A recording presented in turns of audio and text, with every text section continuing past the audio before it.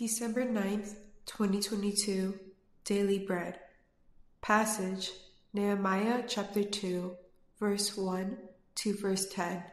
Key verse 8b. Title, The Gracious Hand of God.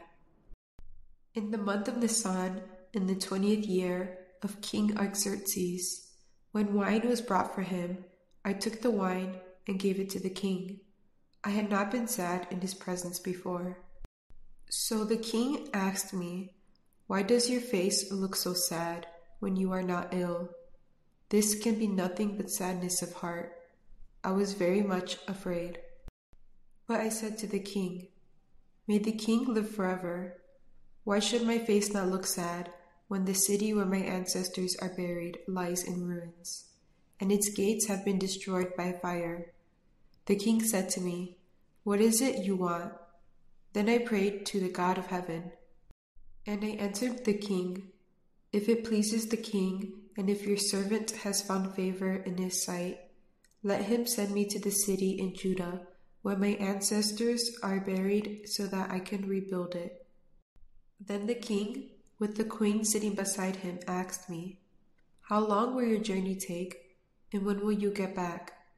It pleased the king to send me, so I set a time. I also said to him, "If it pleases the king, may I have letters to the governors of Trans-Euphrates so that they will provide me safe conduct until I arrive in Judah.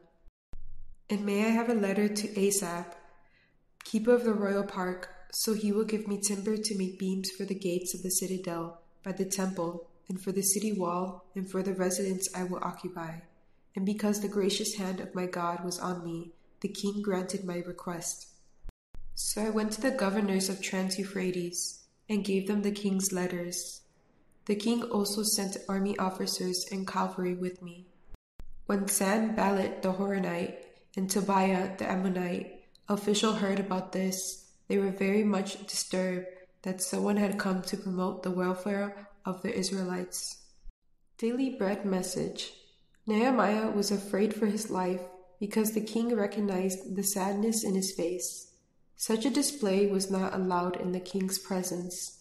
When the king inquired about what was wrong, Nehemiah responded respectfully with courage and boldness. After proclaiming, "May the king live forever," he went on to describe the shameful state of Jerusalem. This took courage because Artaxerxes himself had ordered the work on the walls of Jerusalem to be stopped.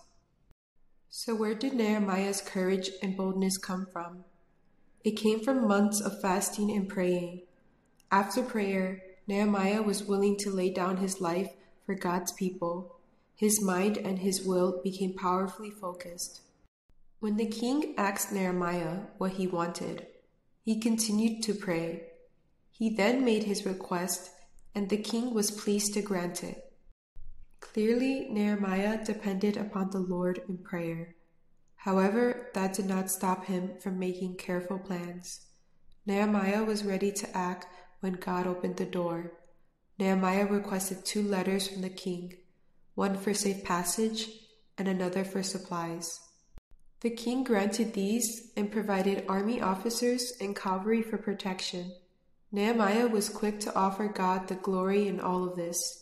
He realized that the gracious hand of God was on him and that God had answered his prayers.